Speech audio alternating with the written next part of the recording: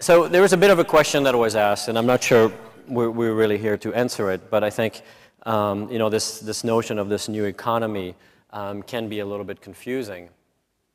I think there's so many different business models that have been talked about here, you know, from Tom Dixon, that's licensing his name, and who's going to come back as Dick Thompson next year, to, you know, Hartmut Esslinger, who has hundreds of people working with him, to Zay, for example, Zay Frank, who dances for money. You know, and if there are business people in here, I think they would be quite confused because, you know, there's no predictable cycles. There are no models that seemed that we can replicate. I think that's what is interesting about design, because design can exist in these different ways, and there's so many different ways that we've seen. It can enhance existing business models, refer to the past. It can also create completely new ones. And so what is typical about what we do, maybe what is typical about what we do is what we've been doing the last 3 days, sharing ideas, brainstorming, you know, creating through this kind of exchange. And I think, you know, one thing about design and money is that I think there's always this conflict since design at the beginning of it is very much, I think, a generous endeavor. It's a relatively new field, and it's, you know, it still benefits from inventing and reinventing itself on a regular basis. And in a way, I don't know if this is kind of a leap, but in a way, I think it makes complete sense that there's 2,000 people here in South Africa listening to design, because maybe a little bit like design, there's a sense of change, of newness, of opportunity, and there's a lot of problem solving that is needed here as well. So the hope, the dream, and the intent of maybe getting here together is to participate in what could be.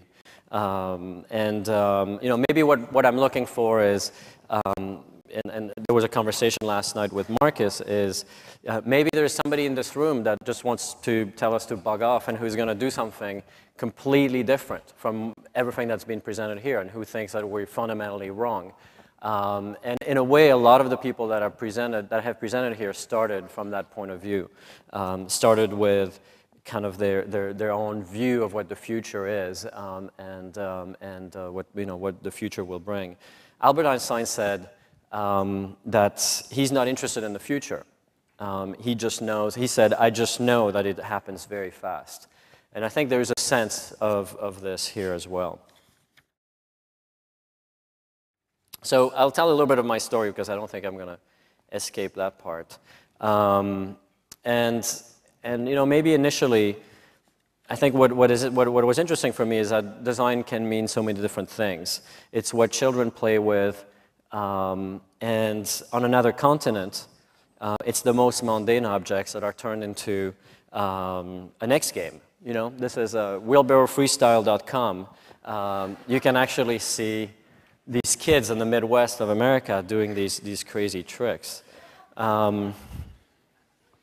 So rather than being style and lifestyle driven, though, I think what we look for, and what I look for in design, is this notion of relevance. You know, here there was a solution in how you protect yourself from being cold, you know, through the fur of the bear, through the bone of the animal, to protect you, you know, from the wind. But you know, obviously this is not probably the design solution to the problems we have today.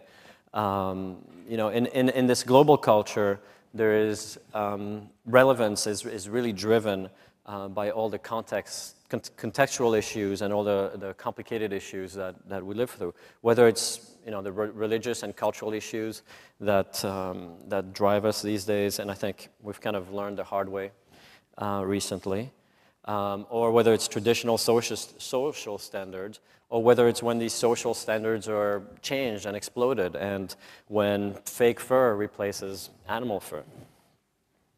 So this kind of complexity that we live in, you know, is both about these global drivers and these local drivers. Tom Dixon said, local is the new global. But our notion of what is local and global has also changed, and they're inherently related. They're inherently mixed, whether we like it a lot or not. So there is a time of confusion. You know, do we refer to the vernacular? And there is really no clear winning trend. So 6 years ago, I started a studio called Fuse Project. And of course, I went in and I wanted to go beyond cliches, and I wanted to reinvent new categories. And my first client that came in asked me to put Mickey Mouse on a children's shampoo bottle. And, you know, it's called pimping the mouse, actually. So, and as Lee Edelcourt said yesterday, what she said is, if I see another detail in a bag or a shirt, I'm going to puke. Well, 6 years ago, I said the same, well, I didn't say exactly the same thing to my clients, but I wanted to. And it was all about form. And as she said yesterday, it's really all about the substance and the form. So initially, what I started working on were these projects, this project, for example, where I really felt that the form itself could express some of the things that were unique about this particular product. In this case, asymmetry, touch, the fact that this bottle always seems to be growing was something I wanted to express in there. And I think it was sort of a positive outcome of a project that could have gone quite wrong. And then on the other end of the spectrum, very recent project, Nadia Swarovski has approached designers to reinvent her own world, which is a world of crystal, in a way, a world which was becoming, you know, not very related to contemporary culture. You know, these old chandeliers that are hanging there. And of course, now people are saying, well, the old chandeliers are beautiful, but I'm not sure that that would have happened unless she had kind of put her own name and her own brand forward and given people a chance to explore what, you know, how you could bring this tradition of crystal together with new technologies. So in this case, we brought in electroluminescent film with crystal and created this this unique experience. But where we started was the same place maybe of where we started with the shampoo bottles, which everything was electronic, and we tried to figure things out on the computer. Obviously, what happened is computers can't figure out gravity, so all these drawings really ended up in utter failure. And we went back to chains and paper clips in order to figure out the exact forms that we were looking for. And we would send these, you know, we would learn from essentially the shapes created by the chains and the paper clips, send them to Germany to this metalsmithing shop, this amazing place near Cologne, and then, you know, we would go back and forth with this craft until we got to the complete piece. And then we went on a little bit later to we wanted to go a little bit further with the next project, which originally was intended for an exhibit at JFK in New York, which is the airport terminal there. And we went completely sort of out of scale, completely crazy on this one. I mean, this is the inner structure and how the inner structure is constructed. And the inner structure gets removed by a master welder. So all that you are left with is the framing and the lines around that are self-supportive. And this is some of the data that had to be created for it. And the result was not just the crystal in the fluid form, but it was also 2,000 LEDs that were reacting to people's movement around the object. And there was quite a little bit of magic that happened when people actually interacted with a piece and moved around it.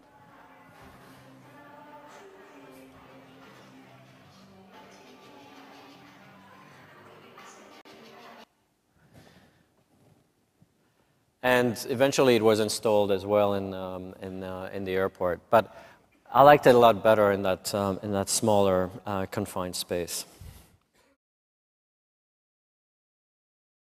So early on when I started Fuse Project, I said design brings stories to life. And I later discovered by accident, as so many design things happen, that these words are exchangeable. Stories bring design to life. Life brings stories to design. And it became kind of this magical sentence through which I started to express maybe the human element and how we make objects connected. And these stories are often connected to the past, and they're a little bit like bridges. They can connect the past and the future. And I think design, in a way, is in a unique position to create bridges. Again, whether it's like Annika just showed us, between a vernacular and a new interpretation of it. So the important element for me is though that design is built from the inside out, that it is not so much about style, that it is not so much about repeating, exploring a certain icon, but something that is derived out of ideas and stories. About 2 years ago, UNESCO went to a few designers and asked them to answer a question. And the question is pretty simple. It's love, what is it? So inner light isn't about the surface, it's about what's inside. And again, there we explored this new material, which is the electroluminescent film. And the rings were formed by these sort of California craftsmen, and I think you can see a little bit some of the environment into which this explorative work sometimes happens. But this guy is completely amazing. He wrote one ring that rules them all on the piece up there. So he formed out of a piece of metal. He formed these. That's the guy actually right there. He formed these really cool rings, and then we placed the film on the inside, which creates this magic glow. And the result, when these were exhibited at the Museum of Modern Art in San Francisco, the result was actually quite taking, and sort of corresponded to what I was trying to express. Similarly, when we work for sort of real clients, I really sort of try to approach problems in the same way. These are not designs that I do for me or for my own self-expression, but rather I try to work with those clients in order for their brands and their products to maybe evolve to the next step. And Birkenstock is a very well-known company for what is considered sort of a hippie 70s kind of looking product. They have very interesting technologies which are recycled, and they sort of recycle the inner parts of the shoe, and they use latex, natural latex, and recycled cork. So what we did is we went back to the inside of the shoe, added new biodegradable materials, and tried to build a product from the inside out that kind of matched the principles of the company. There was, as with other projects, there's the complexity of communicating with a German factory from California, where we had to create a lot of data and kind of work with them on making sure that data was interpreted correctly. Then there was a whole line of shoes that was done around this project, including this notion of branding. And actually, the Footprints brand got abbreviated to FP, and a lot of people accused us of branding it with our own name, which was Fuse Project. But I promise you, it took actually 2 weeks for us to realize that it was connected. And the product was launched a little bit differently, and it was this notion of green design, but no granola. How do you do something different with it?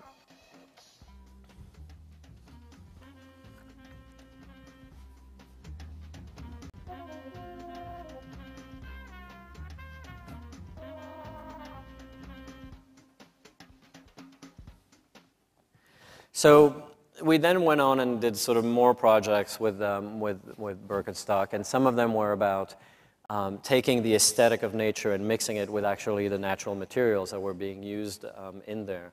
Some of the projects were more about experimenting. This is called the Birkenstock. You can you can throw it in the wash and it comes out the right way. I mean, the fun thing was, you know, we always make fun of people wearing the Birkenstocks with white socks, and I thought, you know, maybe we could try to make that sexy. I don't know if it worked out or not. We also worked on new shoes which are sort of low-cost plastic, very, very lightweight little products that use the same fit and the same principles. And so sometimes we can affect, you know, a business, a certain company, and then at other times we can look at an industry. In this case, we were looking at protection, helmets and body protection for skiing and snowboarding. And when, you know, we looked around the room in the office, it was clear that there were no two heads alike. That the heads were completely different. And so, how do you make something comfortable, you know, that is made out of a hard protective shell that you sort of have to sort of push your head, you know, into it?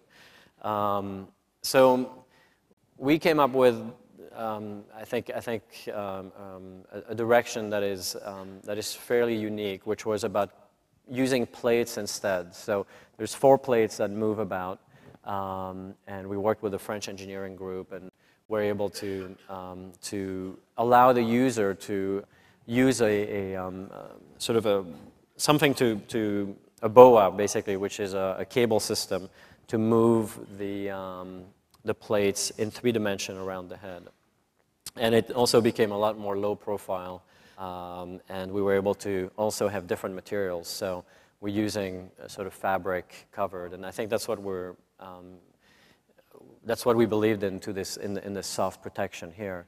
And then this other project was actually about the body. So most protection on the body is typically plates and things that you strap on that are heavy and make you hot. And in this case, we just wanted to integrate it to the inner layer. And for it to be more about all the little falls and the little hits that you get during the day, and that protection to be in place. So we worked on this integration and on this notion of comfort. And we had this material laying around for about 3 years in the office. It's a 3D mesh. It's actually hollow. It's a sort of hollow structure made of thousands of vertical posts inside 2 layers of fabric. And we never knew what to do with it. I attempted to use it on a fashion project, but it didn't make it. But then by building the vertical posts, by building thousands of vertical posts, we were able to make this material actually rigid and resistant, semi-rigid and semi-resistant, and then we were able to mold it as well. So now this sort of protection is not just the comfortable spot on the body, it's also the most aerated spot on the body. Typically, where you put protection is where you get hot. So, you know, I think this as we saw today, there's so much of the life perspective in design that comes straight from the designers. It's really, a lot of the work is really about their life, about their background. And, you know, how do you connect that with a certain economy? Bruce Nussbaum of Business Week said, the knowledge economy is commoditized. And now we are entering the creativity economy. Well, I think designers are in the best place to participate in that creativity economy because in the creativity economy is made of people, not companies. It's made of niche markets which are the new mass markets. And in many ways, designers know all about niche markets. Because they talk to individuals, because they think about people, and they think that the consumer is actually smart rather than stupid. And designers also involve many people from different places. You know, I really believe that it often demands a very wide perspective. And for example, in our office, we have about 28 designers, but they come from 5 different continents. They come from everywhere, not actually even Africa, but Northern Africa, not South Africa. So maybe we need to do something about that. And the creativity economy is about experience, not just about consumption. And when you look at sort of the current state of consumption, it's quite overwhelming. So often as designers, we look for a pause. We look for a moment of calm. We look for that surprise. And I think a lot of the projects that we did initially, when I started, were very small projects for very small companies. Often people I knew very well, friends. This is a perfume bottle, and in a way it was trying to respect the notion of the tradition of putting perfume on, putting it on with a wand, being able to have that kind of relationship with the product. But in this case, I wanted to kind of redefine the notion of the container, and also redefine the notion of the space around the body. You know, when you put perfume on, there's another sort of amount of space that happens. So actually, the perfume is only contained in this rather small area. And then we went on, and for the same brand, we designed these portable, very small perfume bottles, and those are encased in rubber. So if you drop them, they bounce. But there's the same principle that you can still access the product by hand and putting it on by hand. We also worked with this company called Lutz and Patmos, and they make sort of cashmere sweaters, and they're sort of Italian-made. And in this case, we mixed Teflon. We found a way to create a Teflon bath onto the cashmere, which makes it water repellent, and so created a new possibility for this company. Most importantly, I think we need to reinvent, and as designers, we can reinvent the relationship between industry and customer. Most of that relationship, as Satyendra was talking about earlier, is really about advertising. And I don't know how many advertising people are here, but when you just go out and you advertise to people, eventually that's what they see. So rather than going out and telling them, I love you, I believe in making things that make them come to you instead. There was a project which was an important project for us that came about 4 years ago. And the Mini was just launching.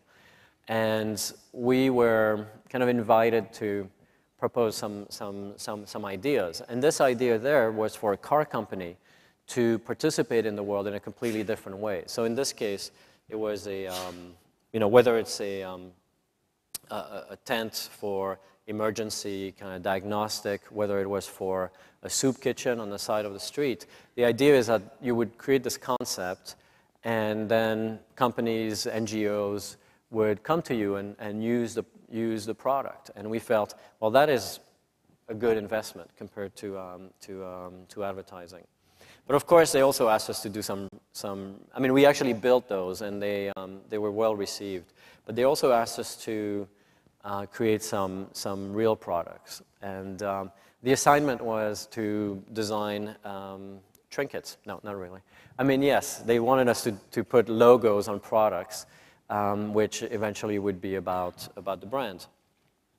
We went back and we said, well, we want the line. We feel that this is a company that has a lot of heritage, that's about innovation, and there is this notion of motion and movement in it. So why not make actually products that are valid, have some innovation to them? So we went on and worked with Puma, and we worked on this watch that I'm wearing, where the display changes from horizontal to vertical. So when you're playing the keyboard or playing the piano, you can actually read the display. in movement. It's actually also became very practical. This project was done before 2001. I mean, before September 11, 2001. And now that you have to undress, this is like really fast. You know, when you get through security.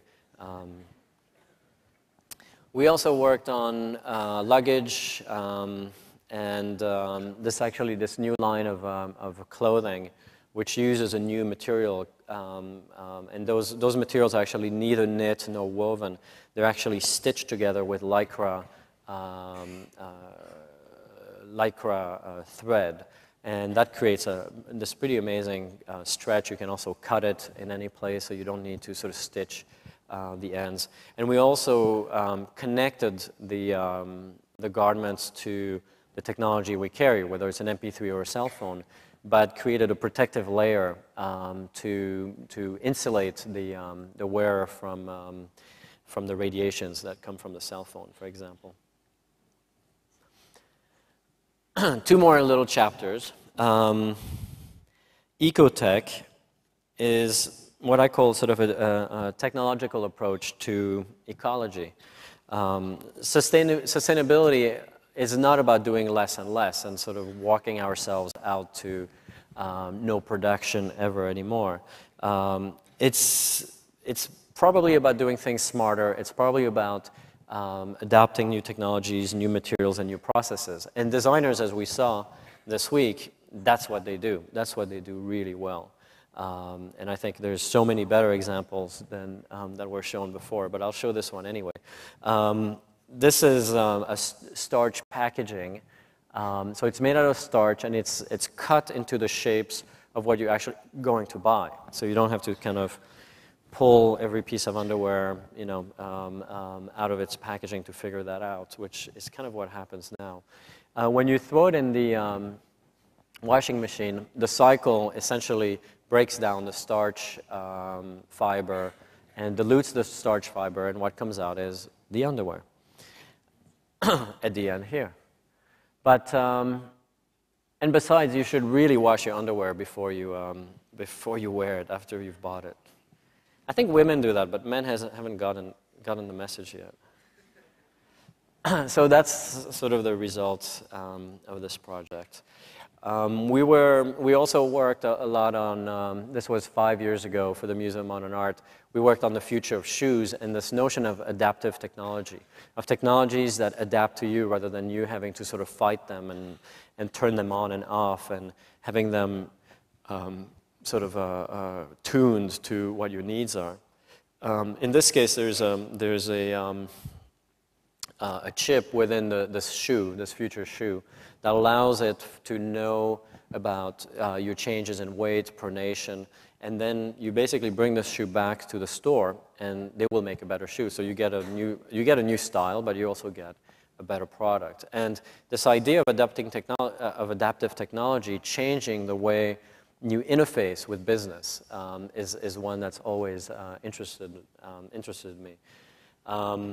And 4 years later, some of these projects, some of these notions just take quite a while to develop. 4 years later, we had this headset project, which actually uses a sensor that touches the skin and can differentiate between the sounds that emanate from the people that talks from the environment. So essentially, it splices out. It knows by feeling you when you're talking and when you're not talking. So you can be at the bar and you can call your boss, and it will not know where you are. But you can also turn it off if you're at the beach and you want your friends to know that you're at the beach.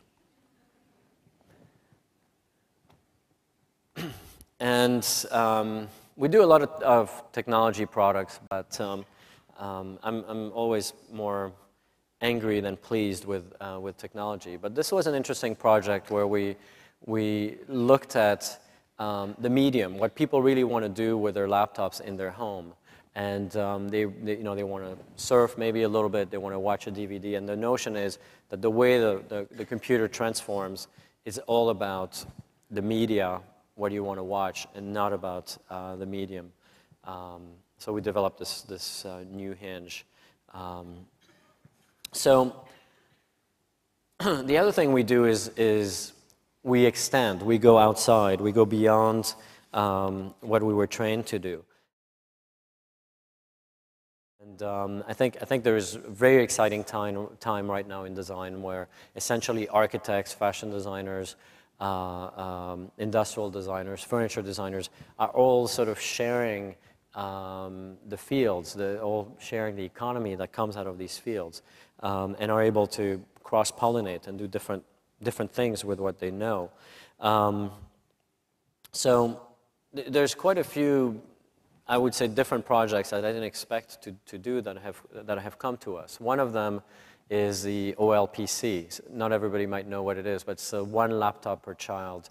It's an MIT project, and essentially it's the development of a $100 computer, which is bought by governments and given away to hundreds of thousands and millions of kids for education purposes. And I can't show you any images, but actually I've been told I can talk about it. And it's this amazing initiative that comes out of Harvard and MIT that Nicolas Negroponte is pushing forward. What's the other thing that is amazing is like so many different things change when you look at a different paradigm. This laptop, for example, because it's not made by Microsoft, it's not made by Dell, it's really made directly at the factories who make the products for Microsoft and Dell. It also so it goes around the existing systems, the existing companies. And the other thing it does is, because it has this ability to use a mesh network to connect together. So imagine if you drop 100,000 of these computers in Cape Town, only one of them, because they can communicate with each other via long-range Wi-Fi, only one of them needs to be connected to the internet or to Skype in order to allow for all the kids to be on the internet, or to be communicating with each other, or to be downloading lessons and text and stories from other places. So it's a really pretty amazing, if technology can go to these places, it's a pretty amazing revolution that could happen. Right now, there's 7 million of these on order by about 10 countries around the world. And they're planned to ship, if all goes well, in less than a year, in fact. So it's a pretty exciting venture, but no images. We're also working on everyday products. I mean, what makes me more, what's the worst experience at opening a pill bottle? Lots of people just take the pill bottle, put it in the door jamb, and just smash it on, because it actually is so hard to open it up.